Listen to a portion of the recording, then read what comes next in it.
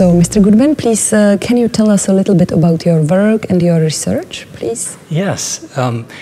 I work in Michigan in the United States, and our work is around helping schools to improve outcomes for students, and outcomes with behavior and also with their reading academic skills.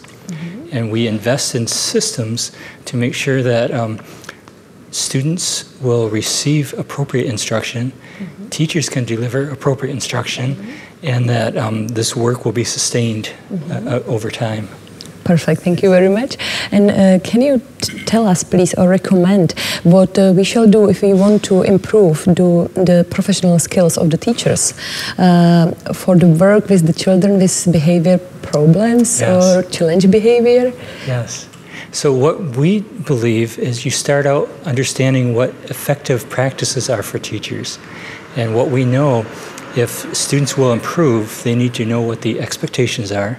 So we identify 3 to 5 expectations for the students. We teach expectations, so we do not leave it to chance. We make sure the students understand what these behavior expectations are. We monitor, we watch to make sure the students are engaged in appropriate behavior. Then we will acknowledge or reinforce, make sure we point out students who are behaving well. And for those who are struggling with behavior, we provide corrective consequences.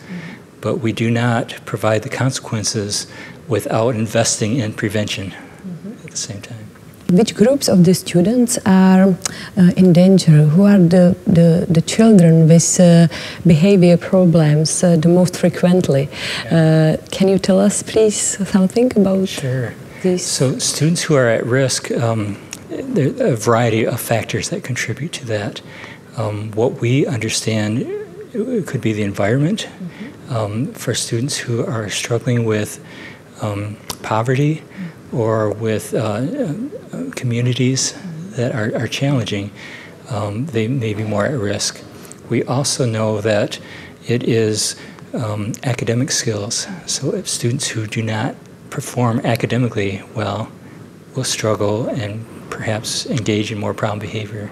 What are the most effective strategies and the measures in some concrete way which are important to use in work with these groups of the students? What we are finding is teaching the expectation is very important, but for students who struggle, they will need more frequent feedback. They may need more precise instruction to understand what appropriate behavior is and what it is not. They will need increased acknowledgement to make sure reinforcement or reward, and they also will need more practice engage in appropriate behavior. Other strategies would involve just the classroom arrangement, how do you set the environment, and also the good instruction. Make sure that students are successful academically will improve behavior. Thank you. It's perfect. Thank you very much.